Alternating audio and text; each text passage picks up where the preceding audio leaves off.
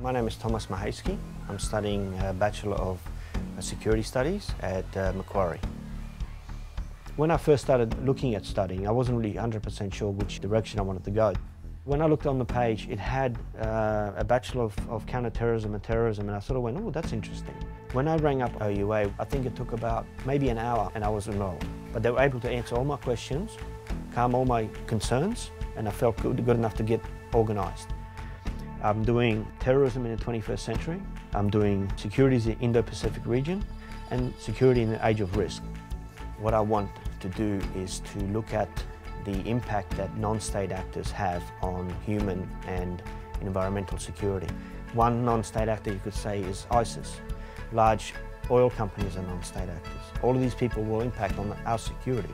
I'm the sort of person who needs to understand why things happen.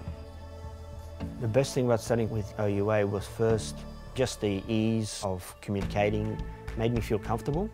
Having to travel to a campus, parking at campus, all that stuff, that's time that you're wasting. I put all my lectures on my iPhone, so I listen to the lectures while I work.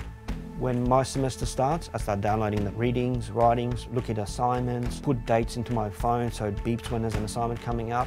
All these things will help you so you're not doing it in the last 5 minutes. You don't have to do 5, 6, 7 subjects in a semester, you can do one. Don't be the person that's 10, 15, 20 years down the track going, oh, I wish I had. If it's important to you, you get up and do it.